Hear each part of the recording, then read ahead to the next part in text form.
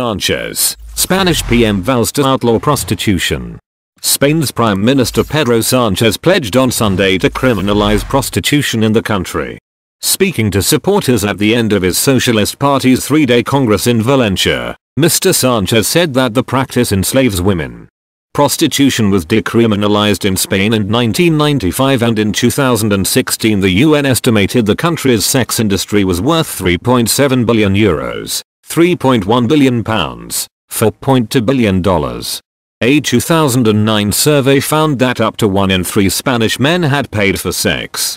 However, another report published in 2009 suggested that the figure may be as high as 39%, and a 2011 UN study cited Spain as the third biggest center for prostitution in the world, behind Thailand and Puerto Rico. Prostitution is currently unregulated in Spain, and there is no punishment for those who offer paid sexual services of their own will as long as it does not take place in public spaces. However, pimping or acting as a proxy between a sex worker and a potential client is illegal. The industry has boomed since its decriminalization, and it is commonly estimated that around 300,000 women work as prostitutes in Spain.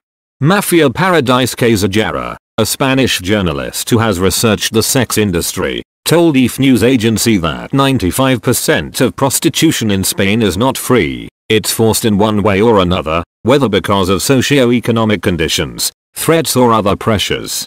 Sex trafficking generates €7.8m daily in Spain, he says, describing the country as Europe's second biggest prostitution market in Europe after Germany, and as a paradise for international mafias. The worst thing is that some young people see it as normal to pay so that a woman gives them pleasure however they want. In 2019, Mr. Sanchez's party published a pledge in its election manifesto to outlaw prostitution, in what was seen as a move to attract more female voters.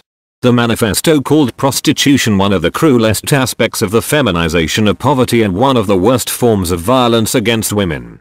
However, 2 years on from the election, no legislation has yet been tabled.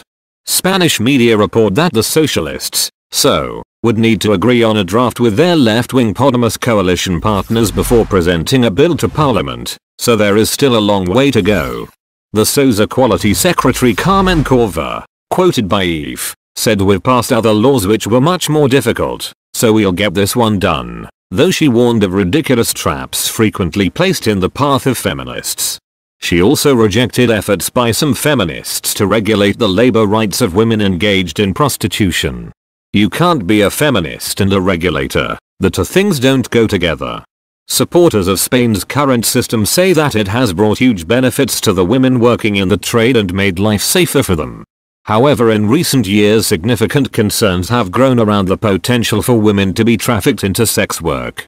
In 2017, Spanish police identified 13,000 women in anti-trafficking raids, stating that at least 80% of them were being exploited against their will by a third party.